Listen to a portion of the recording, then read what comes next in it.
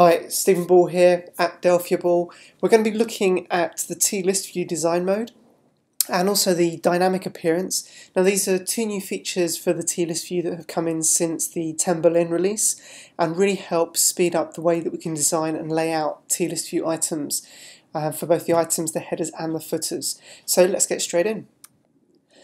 So I've got a blank application here, no code in it, just a prototype bind source with a few field generators in here, and then I've got a list view which I've just added into the form.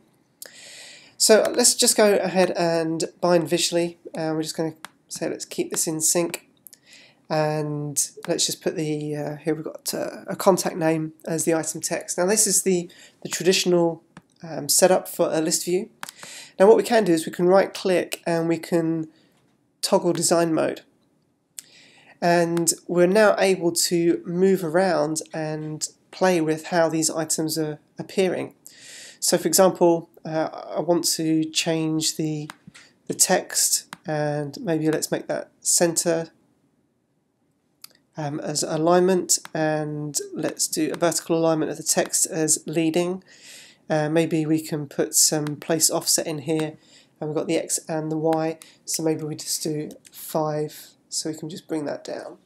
And you can see straight away that as we're modifying these properties, we can see how it's going to look. As we switch back to design mode, we can see now that that's updated.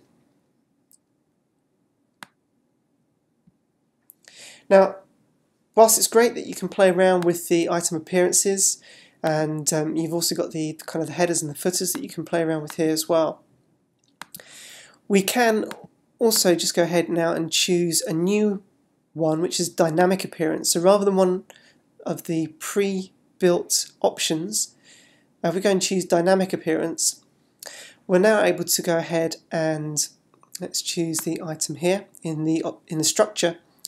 We can see this plus. We can go ahead and choose new, and we can add in a different object. So I'm going to add a second text label in here, and let's go ahead and we'll link this one up to text 1 and the contact title to text 2.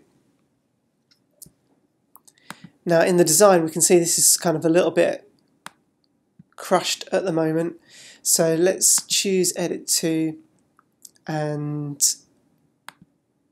we can set this to be trailing with the text, and the first text one here we can set to be leading. Now we can actually also adjust the size to make sure that they never overlap. You can turn the word wrap on and all that kind of stuff. Let's maybe make the text align here leading, and the bottom one let's make that trailing, and the font, let's go change the style here so it's an italic font. So we're beginning to see a picture, and if we just switch back to our normal mode, we can now see how that's going to look. Now finally, I just want to have a look at the edit mode options. So if we go into design mode here and now toggle edit mode, we can now see how our item's going to look when we're in edit mode.